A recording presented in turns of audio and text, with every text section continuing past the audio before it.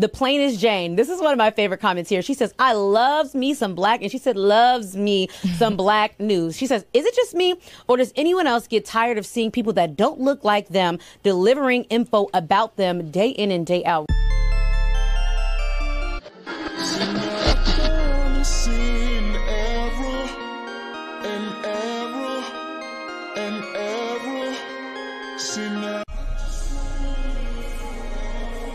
I'm your girl, the plainest Jane, and let's see what's happening in these virtual streets. You ready? All right now. This could be a crazy ride. I'm warning you now.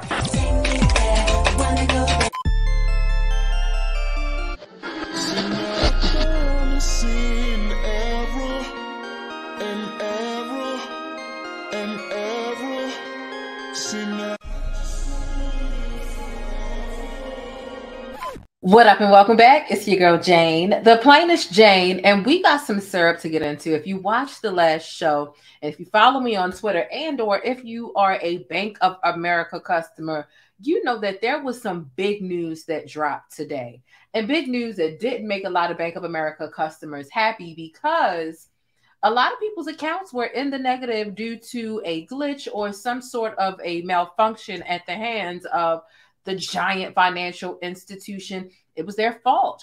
And so I want to talk about that. Why did that happen? What are our predictions? I have an expert, okay, financial expert coming on to tell us what they think about it. They are an 8-times author. They are a retail banking expert. They're a podcast host. They're a customer service strategist. Most importantly, they used to be a branch manager for Bank of America. Why did Bank of America have nearly all of their customers' accounts in the negative today?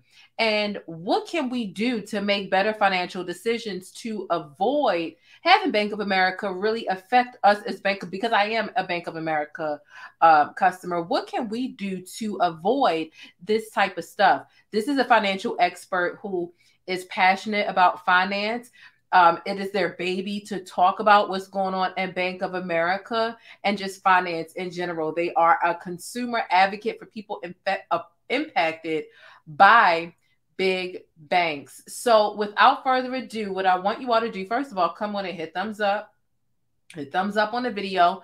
If you were impacted about this, if you have a friend impacted by this, leave your questions down below in the chat so that we can have our expert answer these questions as it pertains to this. When I tell you I'm reading through pages and pages, like dozens of pages of this person's research and experience with why they feel like this happened and how they've studied Bank of America in particular and what we can be doing different so that our money and our finances and our lives don't have to be affected by situations like this. It's true. Okay, so we're going to bring up the notorious banker, okay? The notorious banker. We are going to bring him up here and see what are their thoughts about this. Hello, James. How are you? Hey, I'm great. How are you doing? I'm good. I know you have been so busy today. You have been trying to educate the people as much as possible. I have never seen somebody as passionate about finance as you, to be completely honest, but I get that you have a certain amount of different experience and you know, because the thing is, it's Bank of America in hot water today and Zelle, because Bank of America and Zelle are, you know, they have this partnership. And so you know specifically what Bank of America and how they instructed you to tell your customers when you work there, how, or your clients, how to engage with Zelle. Thank you for being a part of the show this evening. No problem. Thank you. Let me see. What is, I'm trying to figure out what's the first question I want to ask you. There's so many.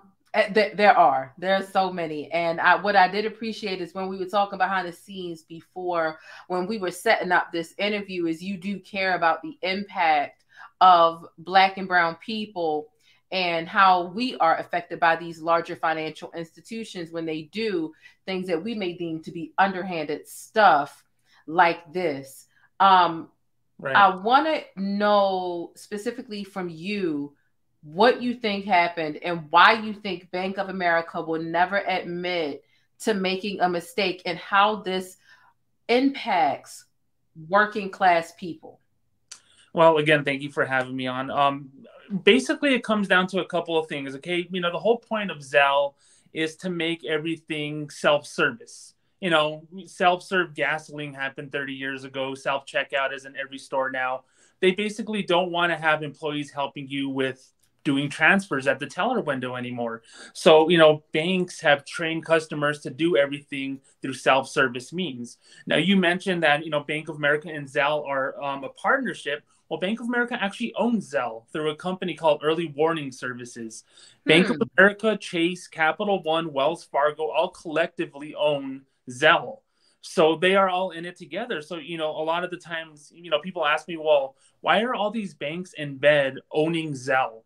And I'm like, it's quite simple. It's because they want to make as much money as possible by trying to get rid of the riffraff. And what I mean by riffraff is, the grandma sending $50 to her grandson, standing in a 30-minute line. Well, James, the notorious banker, the manager, can't offer a credit card or a checking account to other people on the line because they're pissed off that they can't get through the line fast enough. So that person behind the grandma is like, well, I would stop and talk to you about the credit card, but guess what? I'm in this long line. Now I don't have time. So the goal of banks was to eliminate that person from that line. And typically it's a low dollar transaction. So you asked me what I think happened today. Zelle has been notorious, no pun intended, with fraud and hacking the last couple of years, but I don't think it was that this time. I'll actually give the bank the benefit of the doubt here and say, I don't think it was anything nefarious. The way that it sounded like, because Bank of America put an alert up saying that between January 14th and the 17th, anyone who used Zelle may have been impacted by that. I think the holiday weekend actually had something to do with it. I think for some reason, the system, the quote unquote system that Bank of America has, didn't recognize MLK Day as a federal holiday. And what happened was the first business day of the week, which was yesterday, Tuesday, came around, and all those things didn't hard post, to use a banking term. So when they didn't hard post, they bounced back because Bank of America is essentially saying, well, we don't have the data that supports this $50 transfer from me to my mom or me to my cousin or whatever. So I think it was a glitch due to a glut of transactions, and there wasn't any data behind that to reconcile it, I guess is the word I'm looking for. Okay, so what's the reason they couldn't just tell people that? What's the reason why they had people on hold and we had 5-hour wait times? What's the reason for that? So, the thing with Bank of America is, whenever you have problem handling inside a branch, if someone says, where the hell is my money at? There's $500 missing, whatever. You're trained to acknowledge the problem. Say, sir, I understand what you're going through right now. It's a frustrating situation. What I can do is put you on the phone with someone who can help you. Basically, you're still training that person to be self-serve. You're training that person to not rely on you because you inside the branch is the salesperson. So Bank of America never wants to, and most banks do this too. Bank of America or most banks don't want you to know that the person inside the branch is there strictly for sales. Strictly for sales. So the 5-hour wait times is a byproduct of everyone going through the same crap at the same time and no one acknowledging that there's a problem. If Bank of America put out a statement saying, hey, you know what? Our bad. We had a little glitch and we're working on fixing it. Thank you so much for your patience. I think the call volume would have been down by 80, 90% at a minimum, because at least someone who was searching for blood on Twitter would have seen, hey, Bank of America is trying to make an effort to do that. But they didn't do that because what I learned from 13 years of working at Bank of America is they don't want to acknowledge that they're that they can have flaws, that they can do stuff wrong, never to acknowledge something because they feel that that's going to be used against them somewhere down the line. It's like, oh yeah, that's the bank that lost all the money last year. They think that that's what people are going to think of them. So their social media team just kind of just says, you know what, if I don't look at it, it's not there. It's, you know, to hear that it was a holiday issue kind of makes it a little bit easier than they got us on the phone, or they aren't answering the phone because of, you know, certain circumstances. That's just crazy. It seems that they're avoiding, you know, their customers. And like us, they're avoiding confrontation is what they're yeah, doing. Yeah, it is. They're avoiding the whole confrontation for someone. And, I've mentioned to people before, planting seeds for future sales while they feel that that tree is going to be knocked down if you pissed off that person enough. They're like, I'm taking my ball and going somewhere else. I'm taking my money and going to Wells Fargo or to another bank, because they feel that no news is good news. And if you give someone bad news, that might be the end of the world. So they just try to avoid that one-to-one conversation. And their social media team was basically doing a piss poor job today in acknowledging the problem. It's just like, DM us and we'll see what we can do. They couldn't do anything. I mean, it's a big deal because it mostly affected people who utilize Zelle. Yes. And Zelle is what I want to hone in, because you have over a decade of experience with Bank of America and how they are able to utilize Zelle. And it was mainly the people who utilize Zelle who really had this issue. Accounts in the negative. Imagine the people who needed gas to get to work. Imagine the people traveling who weren't in there. Imagine people who just need to get food and eat their Happy Meal on lunch. Like, imagine, people like that. Like, it's really unfortunate that you can't get answers like that, and that this glitch is going to affect people. Some people feel like the money was traded. A lot of times when you put your money in banks are using your money. Yes, they're using it to lend out.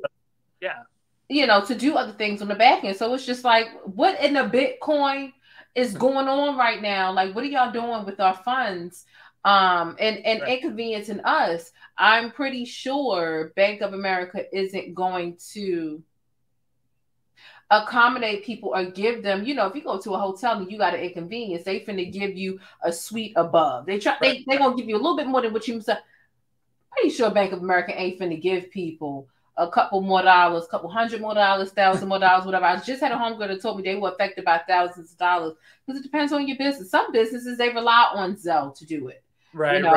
And my thing with that is, like you said, what are they going to give you? What are they going to accommodate you with as a result of your pain and suffering, if you want to call it that, for this delay of being able to use your money? You know what they're going to give you? They're going to give you a lesson. It's like, next time, maybe we should set up a savings account and throw $5 in there every week. That way you have $20 in case this happens again. You can put gas. You can go get your Happy Meal. You can go get your Value Meal at Burger King. I think that's what that conversation would be, is, you acknowledge the problem and you find a solution. And at Bank of America speak, the word solution means sell. It means sells. That's what it means. Solutions aren't the answers to problems. Solutions are accounts that give me a bonus, to give other people a bonus. And while I think there are people who do need help saving money, pushing accounts on them isn't the way to do it. Talking to them, acknowledging the problem, seeing that person cry and say, hey, I couldn't use my money today. What happened to you guys? I trusted you. That's going to give real financial advice, because you're going to feel what they feel, not feel what your bosses tell you to feel. Yeah, it's true. I want to ask you about the ethics that you think does or does not exist in Bank of America. And then I want to ask you about Zelle and it being used as a sales point for Bank of America. But first, let's get into the ethics. Right. What as a former employee who used to be there for 13 years, and these are just, let me first say this: none of this is financial advice. I got to protect my channel, right? Absolutely. None of this is financial advice. We're not telling you how to live your life. This is just somebody sharing their experience, their predictions, and their opinions based off of their over a decade of experience with Bank of America and their thoughts. So let's just get that out the way to protect myself and my channel. What do you think about Bank of America's ethics pertaining to their employees or lack thereof? So, Bank of America currently, I believe, has 206,000 employees. So that's the size of a small city. Do I think all 206,000 employees are unethical people? Absolutely not. I worked with a good amount of ethical, honest people, single moms, people who were first generation immigrants. There are people who came here from Germany, from Mexico that I worked with that busted their ass to make a decent living at this job and were good at it. So I think that these people are the ones that want to hang on to those jobs. So I really do believe that ethically they're righteous, they're good people. But what happens is there are challenges every single day that challenge those ethics. And basically, in my little branch here, Las Cruces, New Mexico, I'm about 30 miles away from the Mexican border in a metro area with roughly 2.5 million people, if you include Juarez, Mexico. So you have all those people. So my goal was 10 checking accounts a day. And guess what? I helped 25 to 30 people a day at the maximum. So I had to get a new account, a new relationship with 1 out of every 3 customers. So basically you become the drunk guy at the bar at 1:45 a.m. just asking to hook up for the night. Hey, do you want to go back to my place? You're basically telling these customers, hey, do you want to set up an account with us? It's only X amount of dollars to set it up, and I can get you a free account and a debit card today. You're sales pitching the hell out of something that, while you believe in it, you feel dirty doing it because you had to do it so many times. So I think the ethics on a branch level are they're borderline. If you have a good branch manager and you have a good banker, you might run a decent place. But guess what? If you're running a decent place, you're probably not hitting your sales goals. So it's going to resort to take applications for credit cards for 18-year-old kids. It's going to be pushing that 4th or 5th credit card on a senior citizen customer, or it's going to basically plant the seed to refinance a home loan, to do a home equity loan, telling someone that they need to possibly do repairs on their house when you've never stepped in their house before, so you don't know what the hell they need. And that's when the ethics become a little cloudy, is when you oversell everything, including online banking and Zelle, things that some people just don't want to use, yet you're pushing it on them because guess what? Zelle is part of my sales goal too. Yeah, I agree. I mean, I agree with what you're saying, but I feel like Bank of America's ethics are a little more shitty than what you're putting. I said the branch level. So the regional part of it, the people that never look a customer in the eye, that's where they're shitty. That's where the ethics are just horrible, because it's those people who make 3 or 4 times more than I did in my role, who are pushing you to sell 10 accounts a day to people who basically don't need them. Multiply that by 20 to 30 bankers in a region. Mm-hmm. They're impacting those 30 bankers, and those bankers are impacting 25 to 30 people a day. So as you go up the staircase, the hierarchy of Bank of America, the ethics get a lot shittier, because those are the people who make decisions about closing branches, about closing drive-through windows, which impacts a lot of people with kids. It does, believe it or not. Those is like, why did you close the drive-through window? Oh, because we have so many more options, like coming inside so I can sales pitch you, or going online. That way you don't bother me so I can sales pitch someone else. Yeah. People don't realize when you see your bank branch in whatever your area, whatever area, and they've closed the drive-through window, you might think it's a dying branch in it. And it more than likely is. If it's a thriving branch, they're going to leave it open. But when they close it, sometimes it is a tactic to get you to come in. Yes, so that whatever your simple transaction is, the teller's going to get you to the personal banker, or the personal banker is going to be out hovering around the line. Yes. They're going to be hovering around the line. Hey, you just on deposit? Hey, you just, or is there anything? And if they can get you to that desk, baby, they are trying to tell you that role is the lobby leader. Yeah, that's what it is. And I mean, it just, the personal experience I have that I'm not necessarily willing to speak on, but baby, when I tell you I know what I know, it is what it is. So let me ask you this. Zelle being used as a sales point as a Bank of America manager, what is the sales point? Because Zelle came after what I'm familiar with Bank of America. So I don't understand it. I've never used it, and I know all the gimmicks that banks give. I've had several sales jobs. I don't understand it as a sales pitch. Can you elaborate on that for us? So the sales pitch is online banking. Online banking is part of any personal banker's sales goal. So there's a point system attached to opening accounts and having a monthly and a quarterly goal at a bank. So, it's a long-winded conversation to have, but let's just say that my sales goal for the quarter is 50,000 points.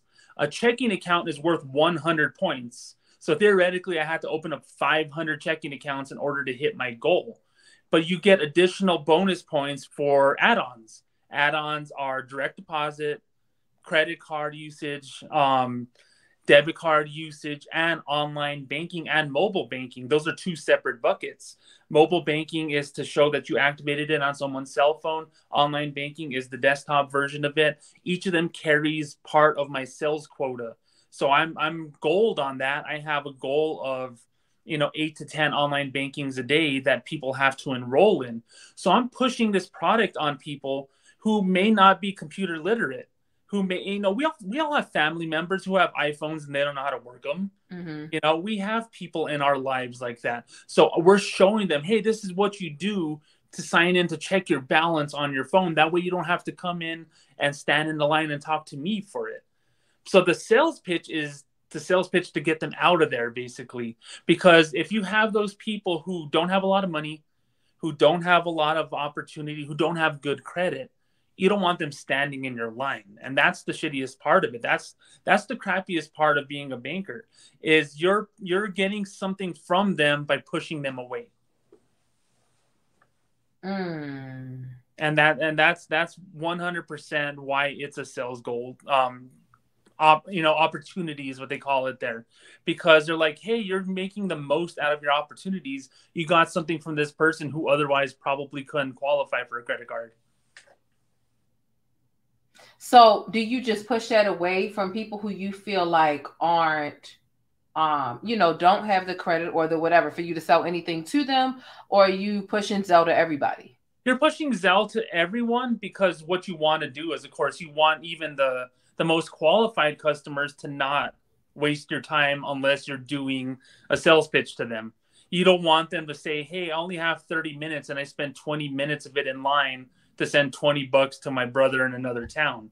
So you want that seed planted for those people too. That way, when those people who make a lot of money, and of course we know this, people who make a lot of money make their own hours.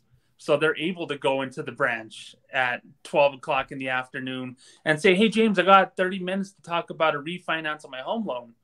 And basically, you show them how to do all the other stuff. That way you can kind of isolate that time for me and you. And you plant that seed, you woo them, you say, hey, thank you for being a preferred customer, Mr. Rich Guy. I appreciate your business. And you woo them to come back to you. Keep on giving that business card too. So it is for everyone. But I think Zelle is actually twofold. It's to push those people out that you don't want standing in line, and to make people uber efficient. That way, the ones that actually have something to talk to you about, they can do it on their own time, and they can come in and talk to you about the good stuff. I find it to be a crappy, and it's not you, right? It's what you were told. I find that to be a really crappy tactic. Yeah, you have some people with good and bad credit, but even people with good credit and good prospects, where if they sit down at the desk, you might be able to uncover stuff through your financial review, right? Of how you can get them into other things, a mortgage refinance, your auto loan, a credit card, whatever the case is. And some people, and especially with this overtake of the digital takeover, it's vast. Right. And some people just prefer to speak to somebody in person. And sometimes it's the people that prefer to speak to somebody in person. That's where you can uncover something where they appreciate that person-to-person contact that's different, where you can uncover something. Not to say that I want the personal banker to be able to sell whatever to whoever, but it's like you're not you, but the bank is essentially sending everybody out the door because they're getting lazy. I remember in the Bank of America in my area, I walk in there and it's still kind of like that, but they've changed it because I think they've realized that people just don't like it, especially when you got the older people. Anybody over 40, they're going to have a problem working at technology, period. Yep. They're Absolutely. going to have a problem. And they want you to go up to the ATM, and instead of you getting to a teller, they got one teller. And especially on the payday, back when Yep, payday right. was based off of physical checks for me, which was like a couple years ago. Physical checks, payday, one teller. And I felt like they did it on purpose, Bank of America. They One schedule. teller, you got 20 people in line. So you go in the bank, it's 20 people in the physical line. Don't nobody want to wait 2 hours to cash their check. So they get you to go up to the ATM when you go up to the ATM. And then there's a person there's a person on the ATM that's cashing your check for you. But, you know, elder people, they have a problem with that. And elder people are vulnerable and you might be able to talk them into different financial solutions that they didn't even know were available. And that's the nicest way of putting it. If you get what I'm saying. Yeah, I totally get what you're saying. So, and older people, they either have no money or they have a lot of money, but they don't want to do things with it. They don't want to invest. They don't want to open up new accounts. They don't want to buy another house. So to Bank of America, the phrase old money, to them, it's useless to them, because Bank of America is not going to make money on that money, because that little old lady is going to keep her nest egg in that savings account. So you standing in my line, you're just as worthless to me as someone who has $5 if you have 50,000. Yeah, it sucks, because a lot of, even outside of Bank of America, you can walk into a credit union, nothing but ATMs, literally no tellers, Right. 10 ATMs and 2 personal bankers, and that's it. And the personal bankers can't get you no money or whatever. You have to go to the ATM in order to do it. So, you know, that aspect of it sucks, but It's the future. The future is now. You know, most people think that it's a Bank of America exclusive thing, but you know, as I mentioned, you know, especially with COVID and stuff, self checkout, mobile ordering, and stuff for food, all this stuff was teaching us to be self reliant. Businesses saw that, and it's like, hey, it's like the Jenga game. You know, we pull these little bricks out of the Jenga board, and I was like, how many of these suckers can we move before the whole thing comes tumbling over? And it's one employee here, it's one location there, and they figure out a way to balance while overworking the crap out of the remaining employees. But I feel like it sucks, and it kicks the older people out of their comfort zone, which may really make them go somewhere else. My grandmother's never going. You can suggest that shit to my grandmother every time she goes in there. She's not buying it. Right. She's not. She's not. She's not buying it. So it's. I feel like it's unfortunate, and there is still an opportunity to sell stuff to my grandmother. But if everything is electronic, she's never going to do it. My grandmother feels like paying your bills online is dangerous because anybody can get your credit card information. So she's more comfortable sending a check, baby, the check with the account and routing number on there through the mail, which honestly is more dangerous in my opinion. But you know, when they're used to what they're used to, it is what it is. I feel like they should do more. But I mean, hey, if that keeps them from selling stuff to her, I mean, it is what it is. It's unfortunate. Here's the next thing I want to know about, outside of the fact that they're trying to use, you know, the technology can be kind of irritating with it. You wrote a book, and I saw in my research when I was researching you, and I see there's a couple of new people in here. 70 thumbs up. It's 136 people here. Y'all get the likes up and ask your questions, because especially if you bank with Bank of America, but honestly, this could happen with any bank. This could happen with Wells Fargo. Wells Fargo would have made plenty of missteps. So has Chase and everybody else. Ask your financial questions when it comes to the missteps that these financial institutions are taking. I saw that you had wrote a book, because if you don't know, if you just came in, Bank of America had more than half of their customers' accounts in the negative today based off of some major glitch. Okay. So there's a lot going on with the entertainment the financial industry that you all don't know about. So you wrote a book about Ryan Coogler's Bank of America incident last year. Yes, I did. And you released it on Amazon. Tell us about that book and how you feel like that book parallels to what you talk about with customer service and Bank of America and any other institution not admitting that they messed up. Well, it's all about acknowledging that you made the mistake, which Bank of America only did after it came out 2 months later. The police body cam footage came out showing Coogler being arrested. And my biggest thing with that was, his request was to take out $12,000 of cash. He was going to pay his nanny or something like that, which, as a banker and as a person, I'm like, that's weird to pay someone in hundreds, but it's not my damn business. You asked me to do something for you, I'm going to do it. But the teller mistook his request, which was on a piece of paper, for a robbery. She calls the cops. Atlanta PD comes to the Bank of America branch there in the Buckhead section of Atlanta. I'm not really familiar with the area, and arrests him. They arrest him on suspicion of bank robbery when it was all a misunderstanding. And I wrote that book. I wrote it in 5 days. It was the craziest 5 days of my life, because once that story came out last March, they released something like 22 hours of body cam footage. I watched every single minute of it. That's a lot. Yeah, I watched every single minute because I wanted to see what the branch manager was saying, what the teller said, what made the teller think that she was being robbed. And I was listening to the manager when she was spouting her supposed protocols. And I'm like, I was a relationship manager. That's not right what you did. You broke a part of your procedure, and your training is to tell you, if you feel nervous, go ahead and hit that button. But there was really no cause to hit that button other than she misunderstood what he was saying. Yeah, he was wearing a mask, and some people are better reading lips and stuff like that. I understand that stuff. But at the same time, you should read the room. Why did you feel so nervous? Where was your training at that you couldn't figure out a simple withdrawal request from a bank robbery? And I think that was the crux of it. So I wrote it basically pointing out everything that the bank did wrong. Did the cops do stuff wrong too? Absolutely. And I even had a chapter in there. Did Ryan Coogler, maybe he did something a little bit, something that, you wouldn't want a customer to do? No, not really. Not really. But I wanted to point out all the things that I saw wrong with that, because guess what? I was there in a branch 310 days a year for 13 years, and something just didn't wash with me when I saw the body cam footage. So I felt compelled to write that book.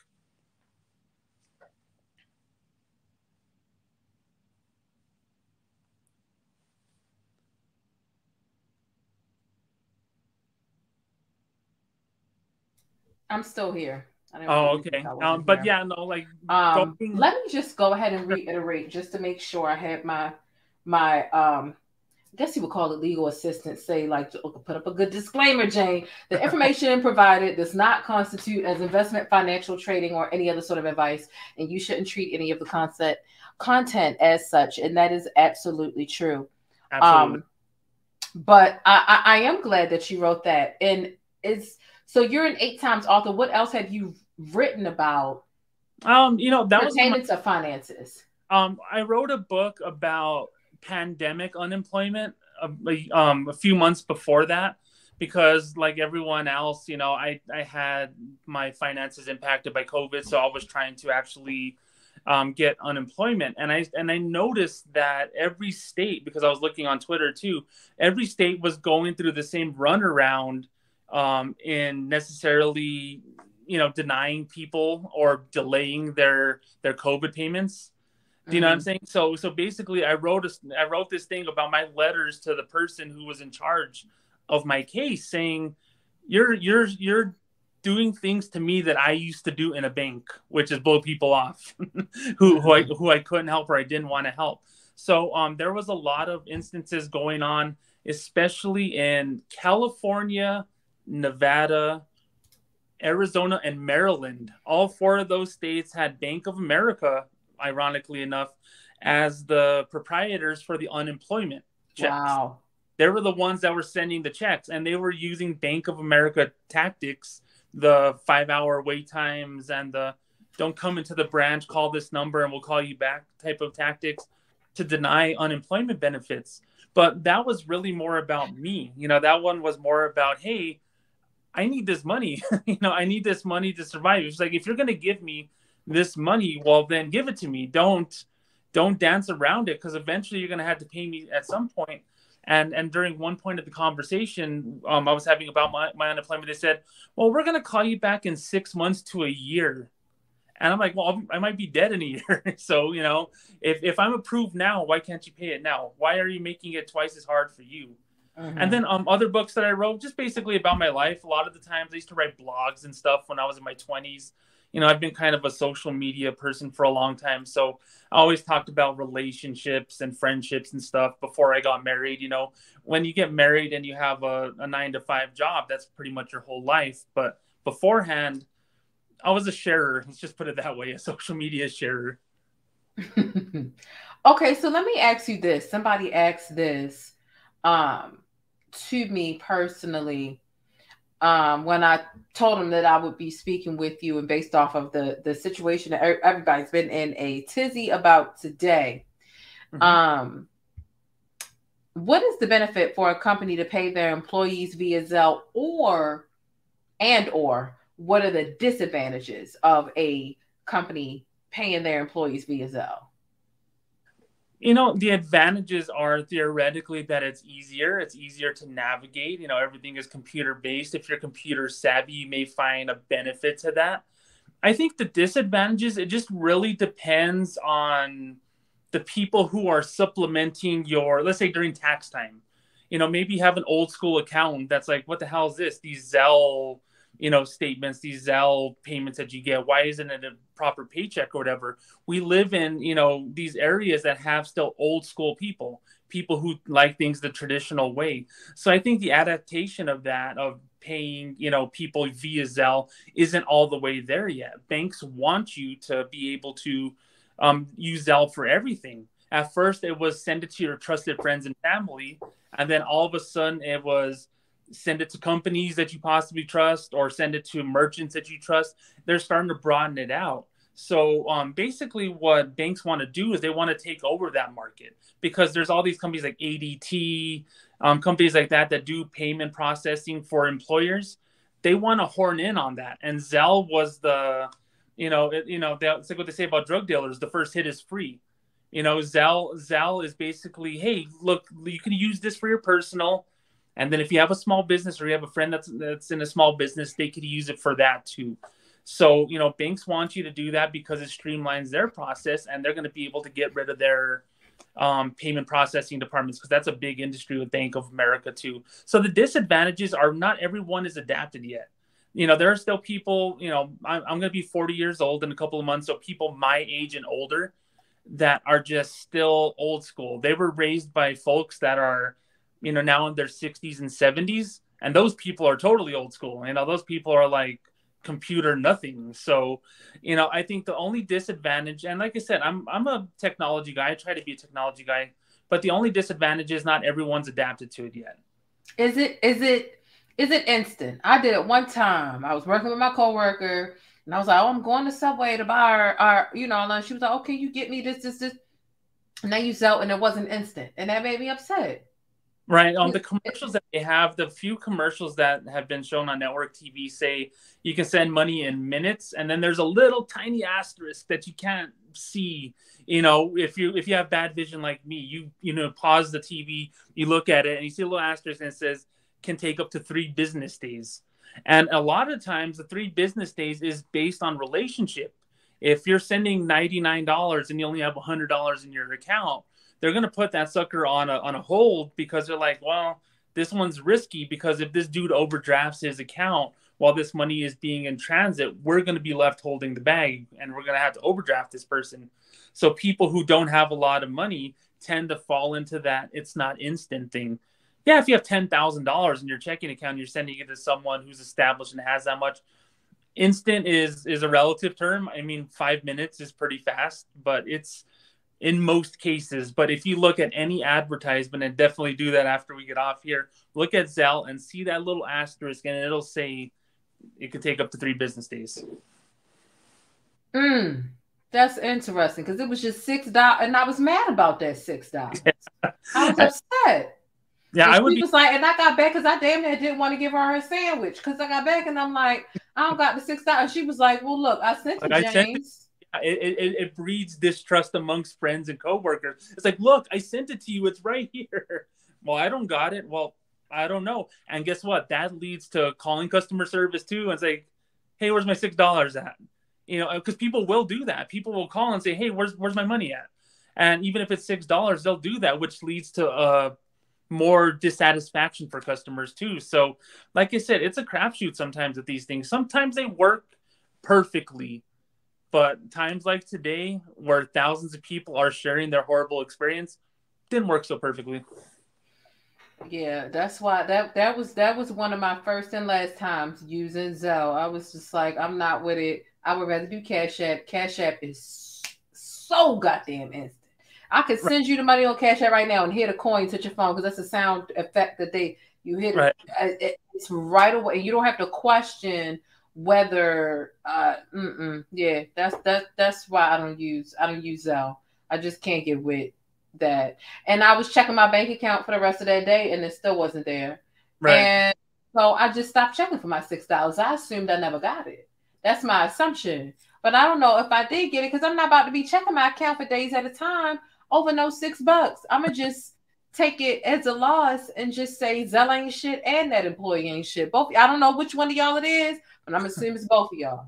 Right. And that's the thing, and they want you to use it, but then whenever there's a flaw with it, they don't have an answer for it. Like today, like I've had people whenever I was working at B of A, because I left in 2018, Zelle was kind of formally rolled out in 2017.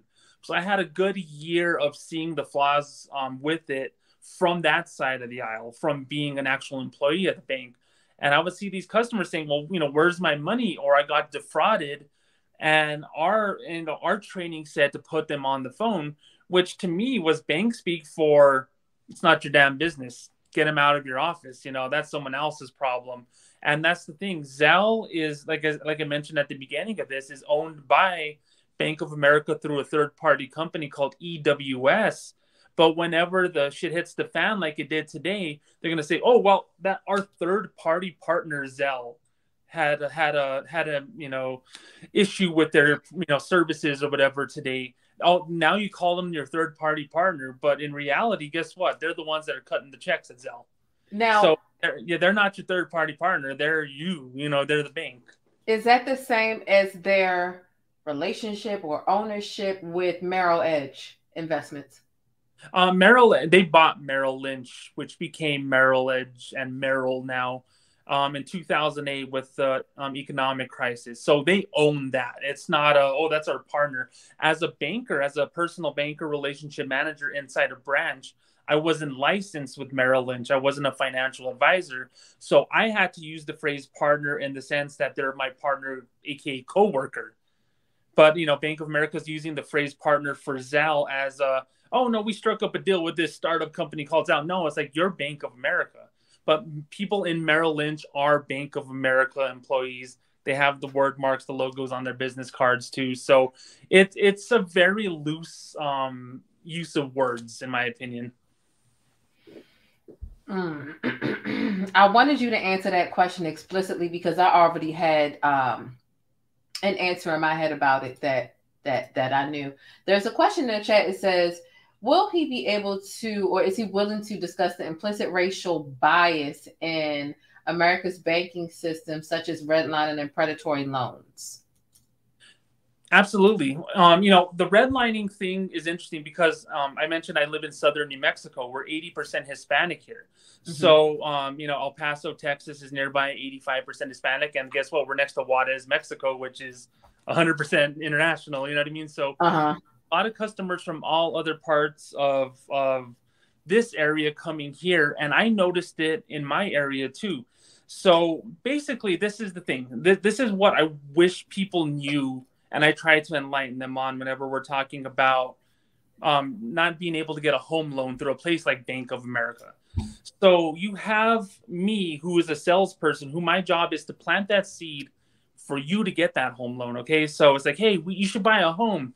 The house prices are perfect over here. I send your information over to a mortgage officer whose goal is not how many people I can plant the seed with. Their goal is dollars in revenue. So if you're a person that's in an inner city who maybe lives in a zip code where the property values are nothing, and you can get yourself a starter home for $100,000, which is not an unreasonable amount of money in an inner city area, because I grew up 40 minutes from one. You're gonna apply for that home loan, And then this dude is going to have this $100,000 loan with all the paperwork here. Or guess what? He got a phone call from someone in Beverly Hills 90210 with a $5 million house, 820 credit score, and there's not going to be any hurdles along the way. Meanwhile, the person in that starter home in a difficult zip code, let's say, may have less than stellar credit, may have a 620 credit score. So that one's going to be a bit of work. And it's like, do I want to work very, very easy and get a $5 million house? Or do I want to work my ass off and maybe, just maybe, I can get approved for this $100,000 customer for this starter home? And I think, honestly, this is something that no one talks about but me. I think the discrimination that happens in the housing industry, well, the banking industry with housing, is that you goal people on revenue generated, not amount of people that you help. I can help 3 people with $5 million houses each make $15 million in revenue for my bank. Or I can help 100 people with $100,000 houses. And they're like, why the hell are you working so hard? These people might not even be able to pay their house in 2-3 years or whatever. And that's the way the mindset of the bank is. They want you to focus on those rich people because guess what? They're probably going to buy another house, right? They're going to buy a vacation home in Colorado, or they're going to buy a beach home. That's where the bias comes from. Is it necessarily, oh, it's racist? Yeah, in my opinion, it is. But a lot of it is all tied down to how much money can you make from 2 people with exactly the same application. I live in New Mexico where property values are not that good. You can buy a decent house for $130,000 over here. Guess what you can buy for $130,000 in California? Nothing. You can buy a shack. So, that's where that comes from. So absolutely, there's red line, there's bias. I think people don't see it the way that I do because it took me a while to figure it out. And I'll be blunt with you. And I've been kind of dabbling on a book about my life in banking. I had this happen to me too. This room that I'm speaking to in my home office 6 years ago, I was homeless because of Bank of America. I was working on my home loan while working as a manager at Bank of America. And they pulled that same BS on me. Oh, we didn't get your paperwork. Oh, this and that. And my loan closing date passed. And guess what? I didn't get the keys to my house. And they were doing everything they could to make sure that I wasn't going to get my house. I later found out that the mortgage officer that was working with me, is actually what's called Pinnacle Club, which means she's the top sales earner in the region. She wasn't making her top sales performance with me in my little house. She was making it with rich people. So she was blowing me off.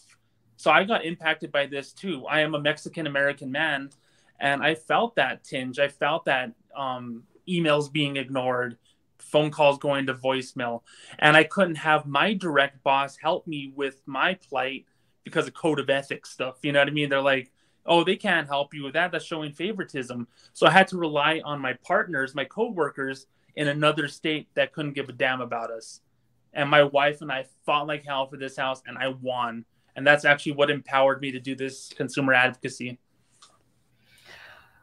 What can consumers do to combat and beat the predatory practices? Okay, Bank of America went down today. Outside of trying to ensure that you have funds in more than one institution, because if everyone's account was in the negative today, if just about everyone, because I bank with Bank of America, but I don't use Zelle, so therefore my account wasn't affected. But I still felt some type of way because I felt like, well, but this could have been me. If the glitch was just on the left of my participation or involvement with y'all institution, it could have easily inched over here to me. So I felt some type of way before I checked my bank account, and I was tweeting like it was me too because I thought it was. I saw you, and I was like, hey, you're invested in this. That's an important thing, because 2 things, okay? You're on social media too. You have a following. You have a lot of people that love you too. I'm the same way. I'm gonna jump on the pile too, even though I haven't used Zelle since it rolled out 5 years ago. You know what I mean? Like, I knew that this was an important topic. So you felt like it was happening to you because you knew that you had possibly friends and family that it was happening to them. And I can tell you that I was immediately channeling me in the branch with 5 people waiting for me to go into my office and say, where's my money at? Oh my God, where's it at? What are you going to do? put you on the phone. I immediately felt that. And that's what I feel anytime these stories happen. So, you ask, what can customers do? Honestly, be vigilant. Look at your account. If they want you to use online banking, okay, well, you don't have to do all the fringy stuff. You don't have to do Zelle. You don't have to do all that. Check your balance. Kind of know where you're at. That way you at least have a place to start from when complaining. The second part is, and this is what I say because you mentioned me, I'm a consumer strategist, customer service strategist. Know who to yell at. A lot of people yell at bank tellers. A lot of people even yell in my role as relationship manager, Bank of America. Guess what? There's 13 steps to CEO of Bank of America aside from me. Make your voice heard in a direction that it's going to be heard for someone who can help. Because customer service, the 1-800 number, and shouting at people on Twitter, at Bank of America, where's my money? At Burger King, my food was cold. At Burger King isn't going to fix your burger. Talk to the manager of that Burger King and say, hey, my burger was cold. Can you not do that next time? What can I do as a customer to make this right? Be an informed customer. Understand that these things with Zelle have happened multiple times in different formats. So don't be like, oh my God, what happened to me? What happened to me? Only when it happens to you. Be aware of what's going on in the news.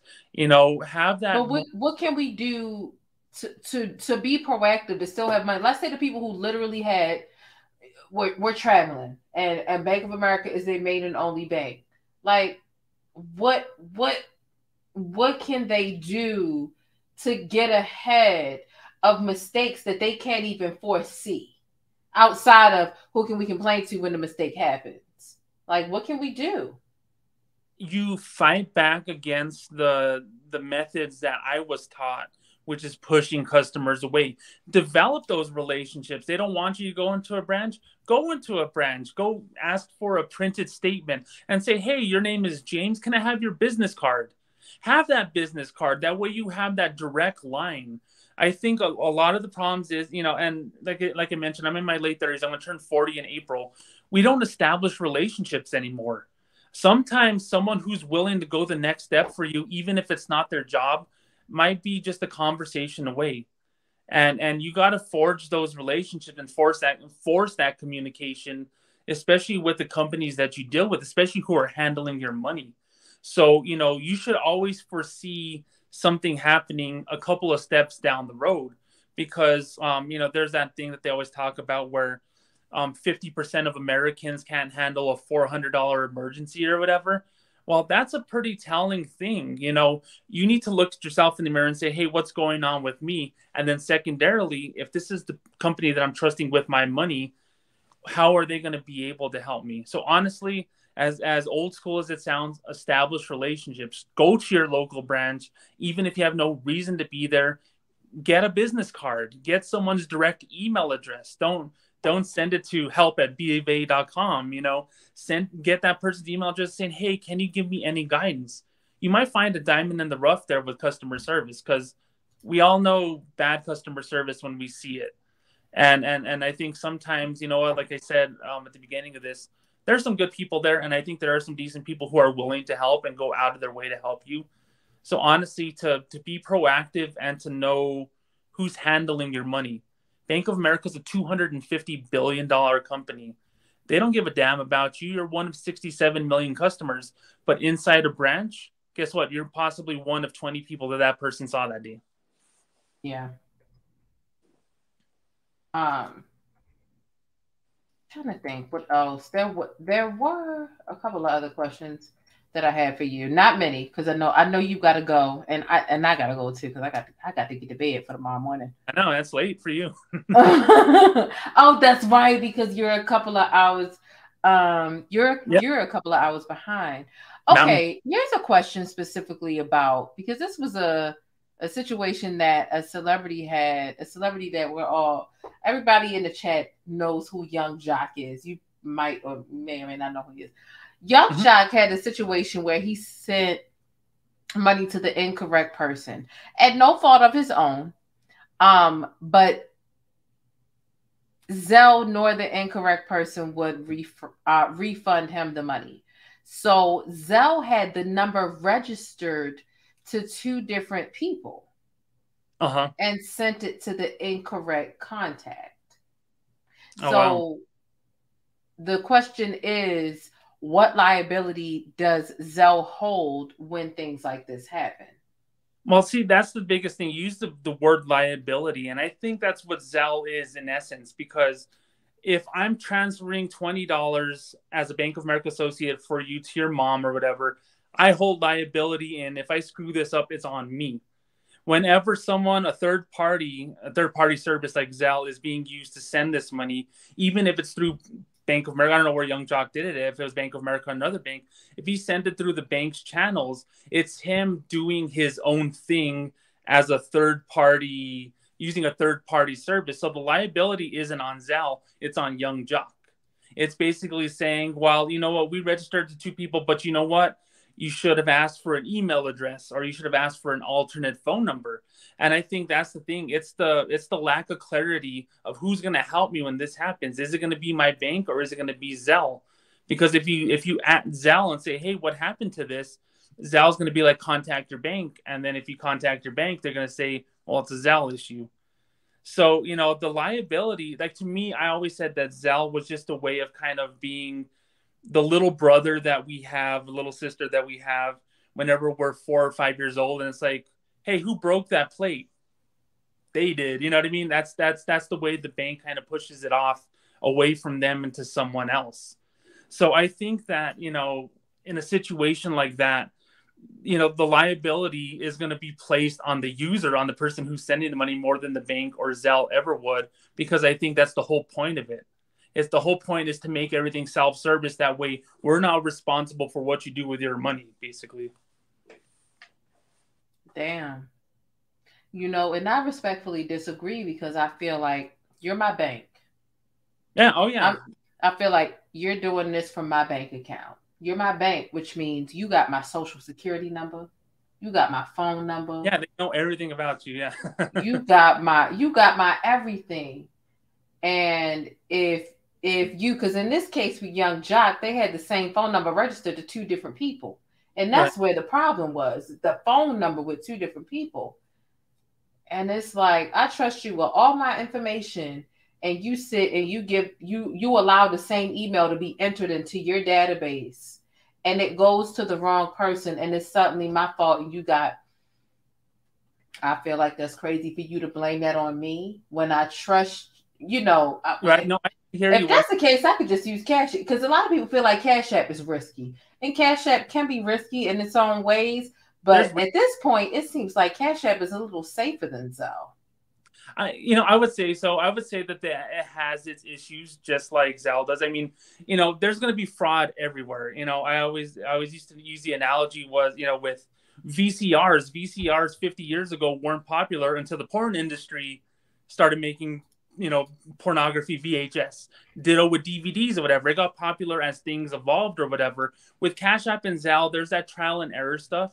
Cash App's been around for a long time. There are still some people who take advantage of other people with Cash App. There's still people who take advantage of people using Zelle. So basically, there's this trial and error and this evolution of bad things that can happen. There's going to be criminals in every aspect of banking, because every new technology that's going to come down the pike, people are going to be like, how are we going to mess with other people? Yeah. And Cash App is kind of like that, because Cash App is owned by Twitter. You know, Cash App has that Twitter element to it. And of course, with all the things that we've seen with Twitter in the last several years, we know that there's people who have burner accounts who know all the little intricacies of screwing with people on a service like that. Yeah. So, you know, when you have that tied to a social media platform, and then you have Zelle tied to major banks, there are people who know how to take advantage of that.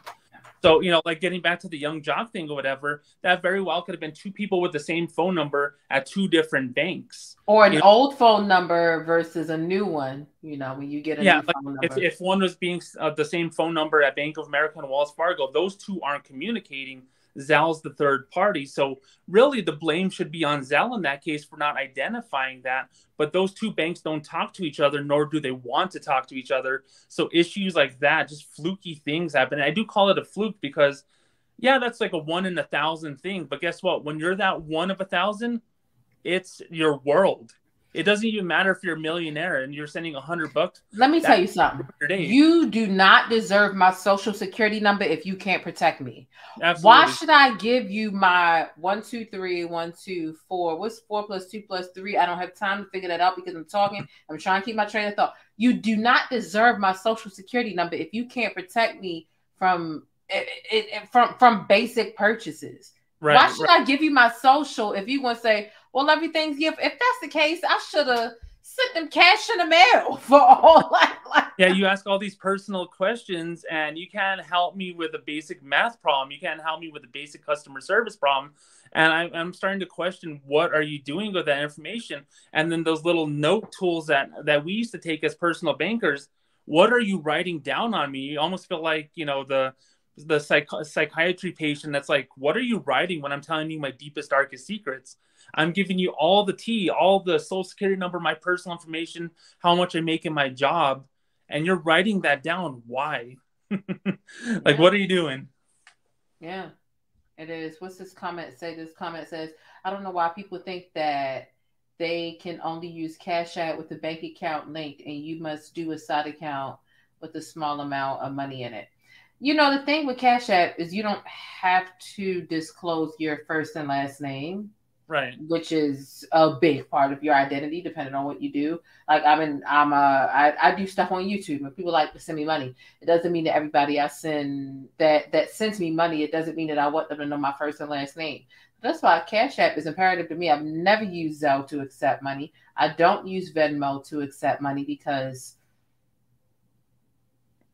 I don't want my first and last name, attached to it. Right. But to know that Zelle has those types of glitches when Young Jock was trying to use social media. He was trying to use the court of public opinion. He was trying to fester up the outrage within the court of public opinion and how the money got sent to the wrong person to get him some justice. And it's just, I do feel like that's a little outrageous for them to have your social and to still feel like, but it's your fault. My fault.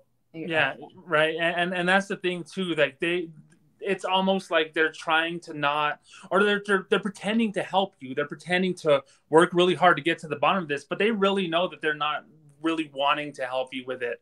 They want to sell you these products. They want you to do these things, but at the end of the day, they don't want to do the hard work of customer service should something hit the fan. In a perfect world, you learn how to do it and I never see you again if you have nothing for me sales wise or whatever. And I think with him having to use his popularity in order to get something done, guess what? I mean, that's what he had to do because he knew he had some clout. He knew that he could have enough rage and people tweeting at whatever bank saying, hey, this is what happened. And he knew he would finally get an answer. That was his only way of exerting influence at that point. That's true. That is true. Well, I don't want to keep you long. Here's what I'll do. Anybody, if you have any final questions, please leave them below. I do have a commercial I'm going to play. It's a 60-second commercial. If there's anything extra that you want to say, if you want to think about it in the last 60 seconds, please do so. We'll play this commercial. You think about your final thoughts. We'll see if there's any final things, and we'll go ahead and wrap this up. I know you got to go. Lord knows I got to go. I got to get ready for tomorrow. And, but before I play the commercial, I'm grateful for you coming on first and foremost. I appreciate it. This was a lot of fun. Like we talked about, this is a whirlwind day. This is something where a little news story happens and you're like, oh man, so we got to talk about this. This is a moment that we need to share. And, I have a pretty good social media following and Notorious Banker on Twitter at BankBetterGuy on Twitter. There's so many people who listen to me and there's so many new people that I want to kind of be open to and be available to if you have any questions. And I don't give financial advice like what's the best savings account. If you have a general question about what you're feeling about banking, I'm here to answer it. And I really appreciate you doing this because honestly, people don't talk about their money. People don't talk about their banking in rational ways and have decent conversations about it. It's something that is what I love to do. You called me an expert and I appreciate that, but it's my passion. They taught me to care. Bank of America taught me to care. Then they told me not to care, but guess what? I still cared. And it doesn't matter. I've never met any of your followers, of your fans, but I care about them and I care about their money too. And I want them to have a good experience, even if they choose a place like Bank of America or Zelle. I mean, you know, the true place of care is you can pitch your products or where you come from or your advice. But if somebody goes somewhere else, if you really care about the betterment and the comfortability of them, you wouldn't mind if they went. So, I mean, it might hurt your feelings, it might hurt your pockets, it might hurt whatever. But you ultimately care about them feeling safe, them being safe, and being in a financial situation that suits them best. Exactly. It's like, do you want that? Do you want a person treating your grandma like that? Do you want that person treating your mom like that? And do you want to be that person who's influencing someone's mom or grandma like that? I didn't want to be that person. And, you know, at the end of the day, I would lay down and like, did I do right by life? Was I a good human being that day, or was I just looking out for myself and my job? You immediately want to get out of that mindset. I'm in this position. I do this content creation about banking because I care about people. And guess what? I'm not beholden to any company or any bank. And it's all coming from the heart, and it's all coming from my knowledge. 13 years of the banking industry, 5 years of content creation. It's my life. It's my passion. And that's where it needs to come from. It needs to come from something you believe in. Mm-hmm. It is. I want to talk to you behind the scenes because I would like to offer you a segment on my show at least once a week about finances, but we'll talk behind the scenes about that. I think it'll help. I know you got your book thing going on, and I want to promote that too. But let's get into this commercial. We'll be right back. We'll talk about all that stuff. Y'all make sure y'all hit thumbs up if there are any final questions you have about money, Bank of America, Zelle. Was your money effed up or affected today in some type of way? A friend that you know. Leave your questions. We're going to be right back in 60 seconds. Get into this Black-owned business, Stickies. It's got things for inside your home, outside your home, and even on the go. JasmineMadeIt.com is your new destination for Black Girl Magic mugs, tumblers, and even wine glasses. You can even customize the tumblers and wine glasses. There's a lot going on for a low price over at JasmineMadeIt.com. And if you've been serious about wanting to support more Black-owned businesses, here's your chance. Let JasmineMadeIt.com handle all your problems for family and friends. You ever had a friend over and they just wasn't catching the hint or paying the rent? Our asses all get to stepping. Yeah, tell them to get to stepping with this nostalgic Martin-themed doormat and shop over a dozen different doormat designs over on JasmineMadeIt.com. All right, Stickies, you know what time it is. It's time to put your money where your mouth is and shop Black today. Make life easier for you and your household by taking your family's hot or cold beverages on the go with one of these unique tumblers. It's insulated to keep your beverage at temperature, and it comes with a few different reusable straws and even the specific brush that you need to wash it so you can keep it sanitized and germ-free. They've got all kinds of designs to match your mood or style. So grab something for your wife, the hubby, or even the kids over on JasmineMadeIt.com. That's JasmineMadeIt.com, and I'll see you over there.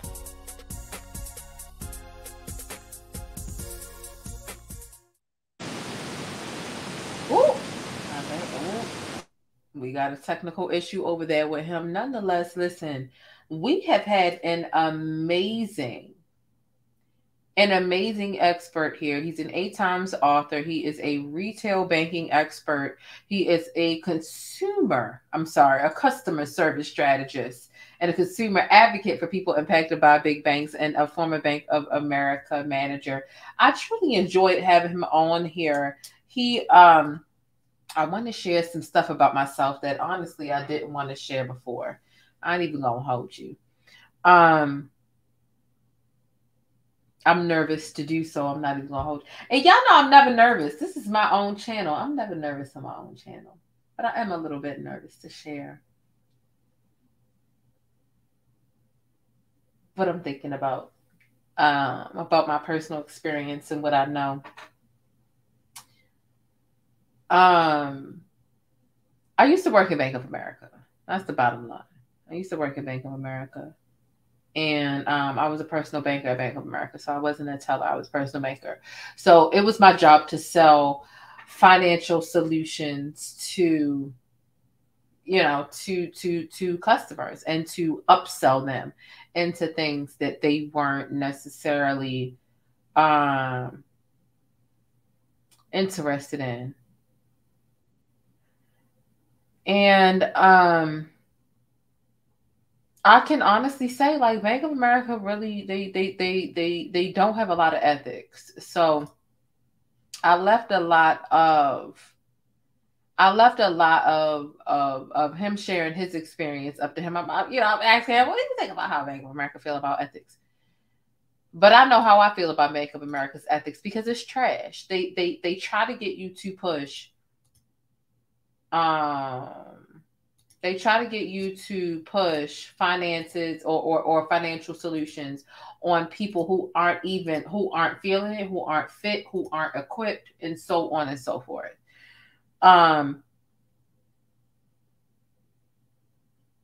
And so that's something that I was really afraid to share with y'all in the beginning of this video. I don't know why. I just didn't want to tell y'all I used to work for them for like 9 months. And I quit. I quit. And it was one of those slower banking.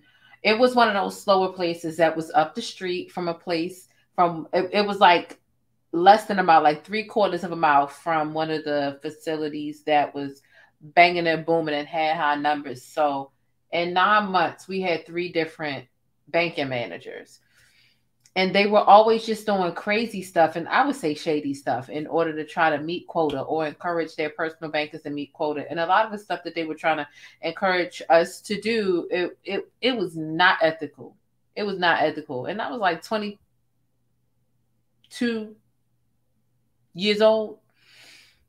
And I might not have been able to put it into words, but I just knew, like, it was not right. It didn't feel right. It wasn't okay. They wanted me to talk every 18-year-old into a credit card. And, like, that's not ethical.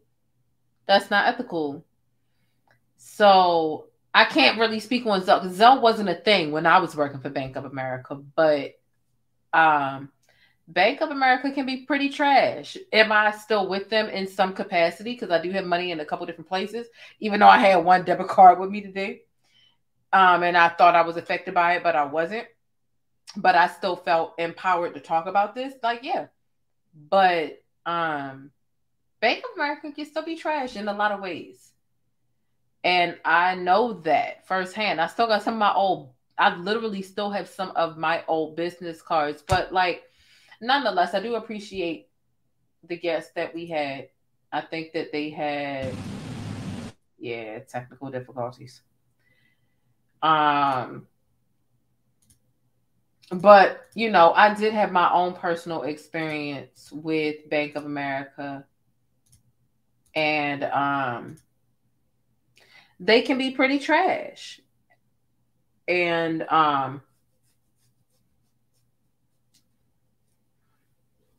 sorry.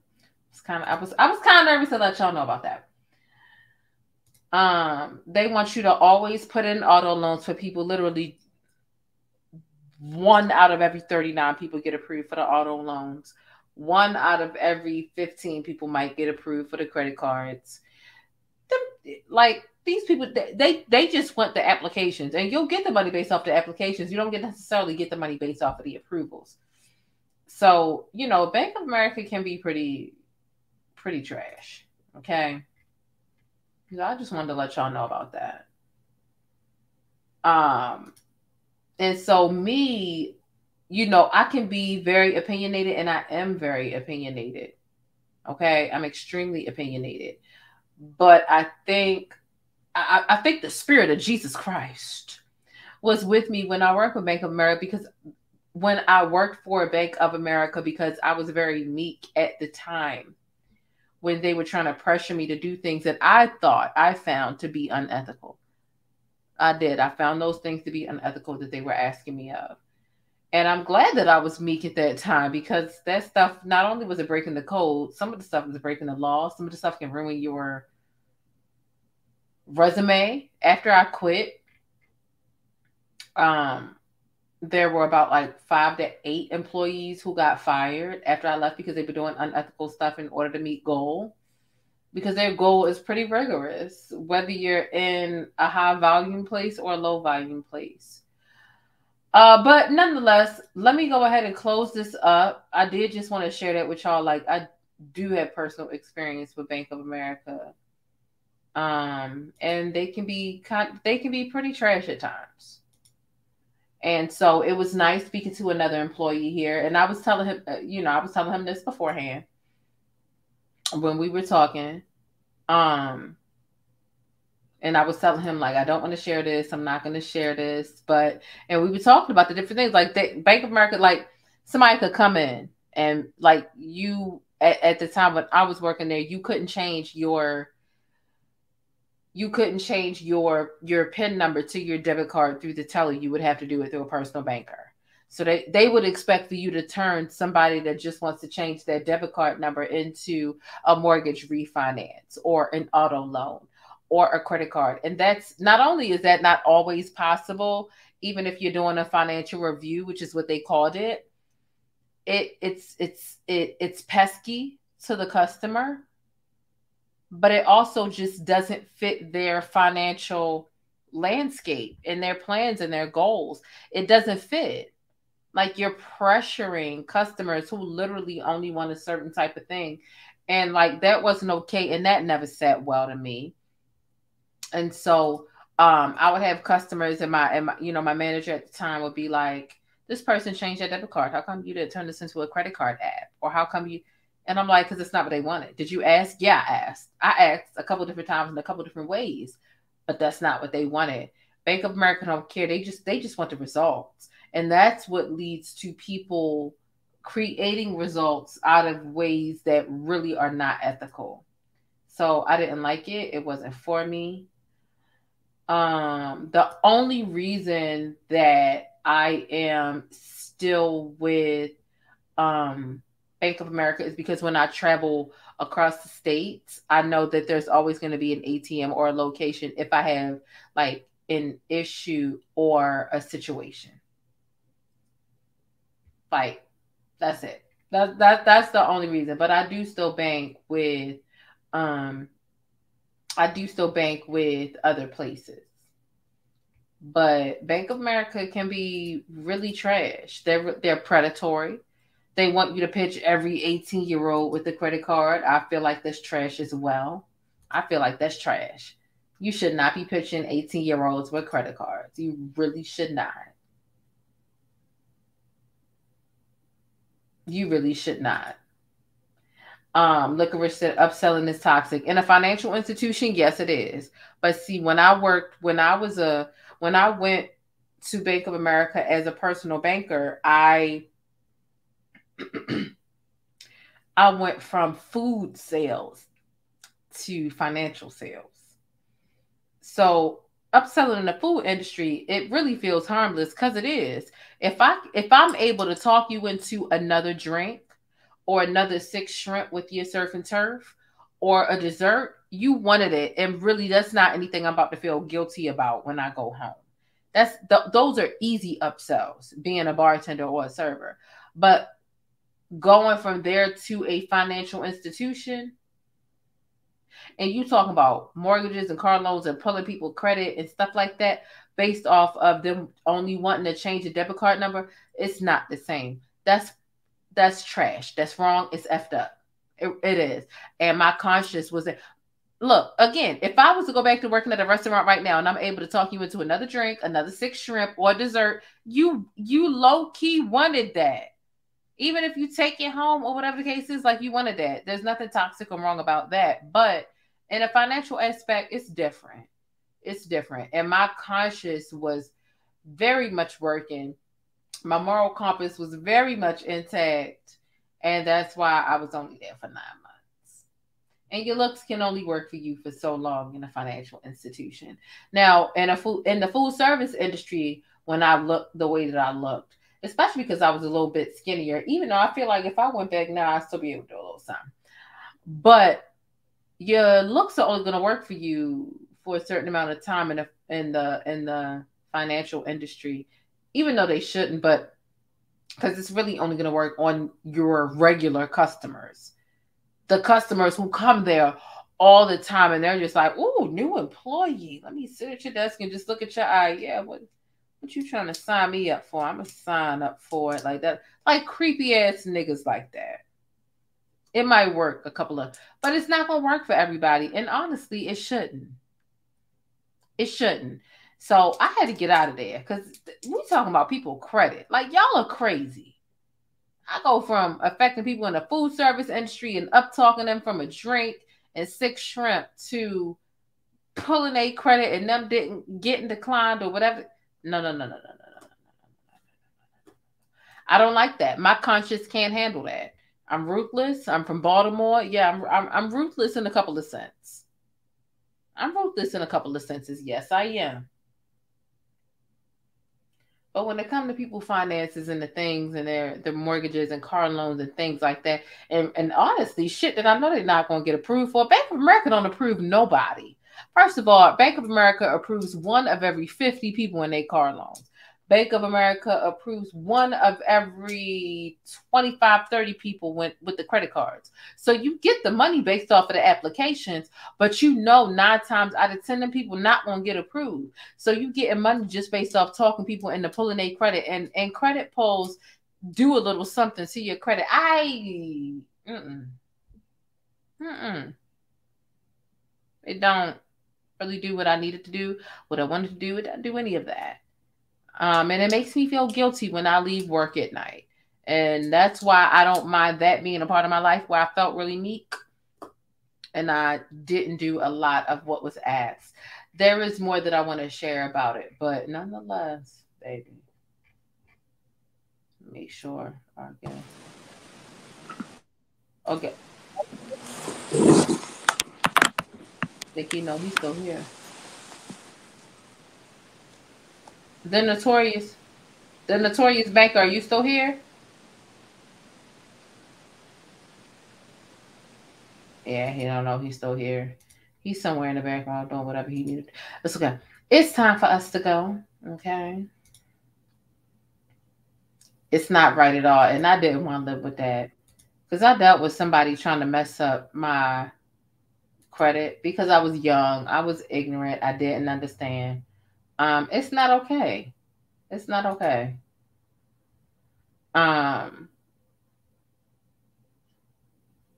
So I used to work there too at a turnover. I didn't know how to treat their employees on customer side. I just closed my account over bad service. I'll be damned if they keep my money. I don't blame you. It's important to keep your money in a couple of different places. Nonetheless, I do appreciate having this brother on. He does have a book. You can check out the notoriousbanker.com. His name on Twitter is at BankBetterGuy. Matter of fact, what I'm going to do is I'm going to put it on the screen. Okay. As I stated earlier, though, the information provided does not constitute as investment, financial, trading, or any other sort of advice, and you should not treat any of the content as such. Okay? I want you all to understand that. But this is the website or the of his on Twitter that you can check out. He is there, and he is tweeting heavily about this because it's something that he's passionate about. He's really, really passionate about this stuff. Okay. Are you there? Can you hear me? Yeah, I can hear you, Luffy. I can hear you. I didn't think you could hear me no more. I thought you was done. Yeah, I don't know what's going on. I can't hear anything coming here, but I can see you obviously. Oh, I didn't know you could hear because the screen is completely black. Everything is all the way up here. Can't hear you. Oh, my bad. I didn't know you could hear me anymore. Don't know what's going on. Sorry, something messed up. Even though the screen is black, if you want to put in a final plug about your book, where people can find you, I do have your Twitter at BankBetterGuy on the screen. But if you want to give like a final plug for where people can find you, your work, what you're about, if you want to go ahead and give that, the floor is open to you.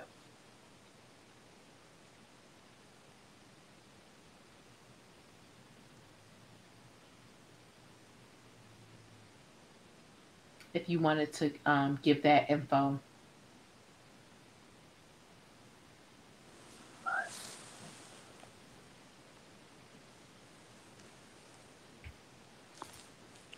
Did you want to give that info, or you just want to if you're tired and you it looks like you're still here. Okay. Are you still here? I can see you. Did you want to say something like Tess?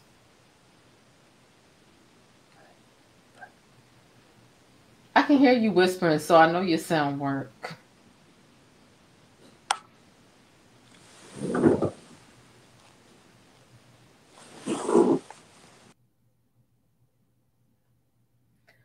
Child, it's okay. I don't think he knows anything about StreamYard. Because, child, he came back on the camera. And, okay, he's back again. Okay. Hey. Yeah, because I really wanted him to plug his stuff in. Can you hear me now? yeah, I can hear you before too, believe it or not. But... Yeah, like I don't know what was going on here, and my phone was like at 7% too. I'm like, oh crap, is my phone shutting down on me or something? I got you. I get it. What I do, I put your Twitter on the screen, and if you wanted to give people like like a final say so of where they can find you, what your book is about, and what you're about in general, just to plug yourself in, because I know you got some stuff you want to plug in, and you deserve to plug that in, because I'm grateful that you were even here. Well, I appreciate it. Well, of course, Bank Better Guy on Twitter. That is how I got started doing this thing about 5 years ago. I've actually developed quite a little successful TikTok account. It's at Notorious Banker, all one word. And I would really appreciate your followers following me on YouTube. I'm trying. That's honestly the only one that I haven't been able to get going, with the exception of the Kugler videos, because I uploaded those. And that's at the Notorious Banker on YouTube, all one word. That's on there as well. You have a YouTube channel? Yes, I do. Let me look that up. You can keep talking. I'm sorry. And then actually today, because of the Zelle news, I started a Substack. I wanted to blog again. I wanted to be able to write daily. So when this happened this morning, I just decided, what the hell? I'm going to write about what I know. And in 20 minutes, I whipped up this nice little 1,000-word blog about what was going on, and, sharing screenshots and whatever. And you can find that at thenotoriousbanker.substack.com. I'm going to be talking bank stuff on there. And then I'm also going to be talking customer service experiences, little things that we go through going to CVS, Walgreens. I have a restaurant story I want to share. Actually donate blood twice a week, and I'm actually going through some issues at the blood bank because I lift weights and my biceps are 19 inches and they can't fit the cuff around me to do my blood pressure. Oh yeah. So they're refusing to budge with that. They're like, well, we can't help you. I'm like, you're telling me I can't donate because I made a decision to better my life and be healthy, So I wanted to talk about little customer service quirks like that. I really think people can be more effective at dealing with customer service issues if they're properly trained and properly educated by someone like yours truly, who was a manager, who's heard it all and seen it all working at a bank. You've heard one story, you've heard it a million times. And I really think sharing that knowledge and sharing it in a humorous perspective, this was a serious topic that we talked about today. But I do want to emphasize, there's some humor in this crazy world that we live in. And sometimes the best way to educate people is through laughter. So I try to do that, especially with TikTok, but I'm going to try to do that with my writing too. I'm also on Instagram at Notorious Banker, all one word.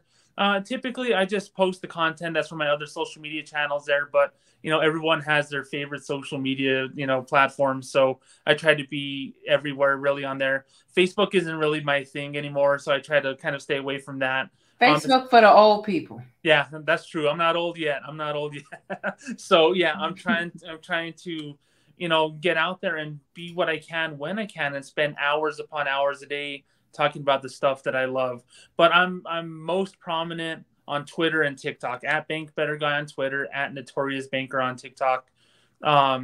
those allow me to be creative and be almost real time with any news that's happening. And there's always an angle. And you know, I'm an American just like everyone else. We all have our opinions on things, and we all want to share them with everyone. Well, I have a unique perspective from the job that I have, the life that I lived, and the life that I continue to lead.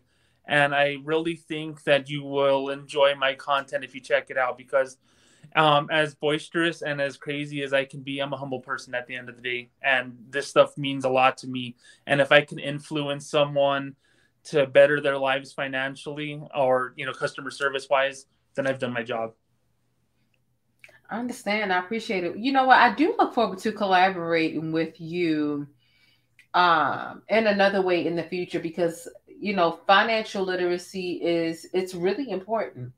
Yeah. Whether it's every week or, you know, once every 2 weeks, or whenever you find something that's, you know, trending and hot, or something that you find. And I know I can tell by your page. I was reading the pages.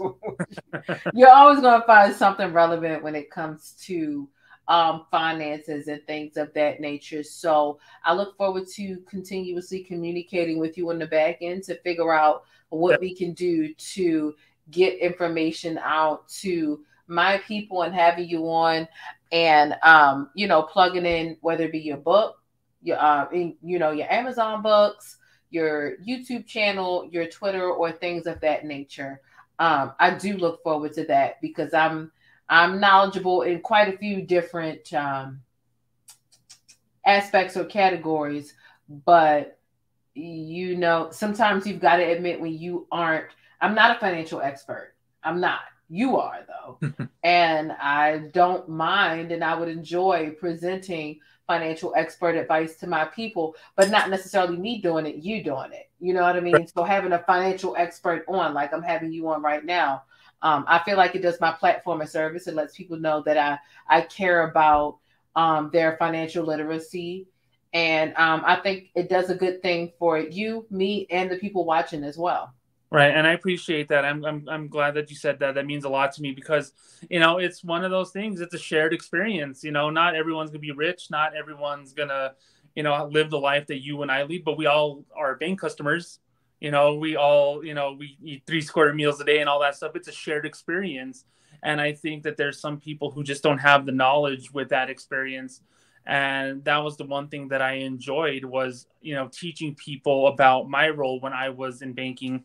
And I think teaching people about banking from afar is still something that means a lot to me. So if I can help, you know, anyone that follows you in any way, that'd be good. So we can definitely talk about it. I'd be more than open to talking about these things in the future on a regular basis, if you like, because I really think that there are people who have questions, but there's also a lot of people who are afraid to ask those questions. And it takes them a while to get comfortable. It takes a while for them to go all out and finally, you know, say that thing that they want to know. And I'm more than happy to be here for that. Awesome. I appreciate it. I hope that you have an amazing evening. I look forward to connecting with you tomorrow, just to, you know, kind of talk about and conspire some different ways in which we can go about having you on again, whether it be for a shorter segment or whatever the case is. But I hope you have an amazing evening, and thank you for sharing your 13 years of experience and your expertise based off of that at Bak of America. It means a lot. I appreciate it. You have a good night too, and thanks everyone for listening. Awesome. Will do. Have a good one. All righty. It's time for bed for me, y'all. Let me tell y'all something. I'm sleepy. We did 2 shows this evening. I never do 2 shows. Well, I haven't done 2 shows on the main channel in a long time. And so with that being said, I'm kind of tired. I'm kind of sleepy. Somebody gonna say in the Discord, Jane, you look really tired. I mean, like, yeah, but I might be, but I was working hard tonight. So this was a really good show. I'm finna get off of here. Y'all know I always tell y'all exactly what I'm watching on TV, right?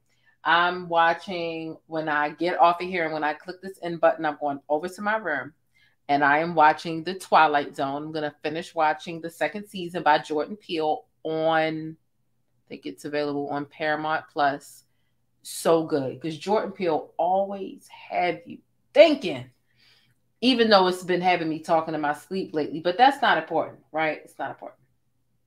I'm finna get off of here and watch The Twilight Zone as I end this video. But no, this was a really good live. I do enjoy talking about financial literacy. It's something I know a little bit about because, you know, I mean, me working at Bank of America for a little less than a year. It did a little something, but I'm not an expert. This guy, the notorious banker, he's an expert. So I wouldn't mind having him on the show every I don't know, every week, whatever we can agree to. Whenever we can find topics that are relevant and make sense, I would not mind having him on as often as, we can discuss stuff that makes sense. But I don't mind bringing y'all financial literacy that makes sense. I would love to have a person that really can talk about politics that makes sense. I'm really trying to look for people that have different areas of expertise to create different types of shows for you all. He makes a lot of sense as far as what it is that he speaks about. But this was great. Okay, this was great. Somebody said my eyes are red. My eyes are red, and it's crazy because I don't understand why, baby. I ain't had none of the devil's lettuce. I ain't had nothing. I guess I'm just tired. But yeah, this was a really good show.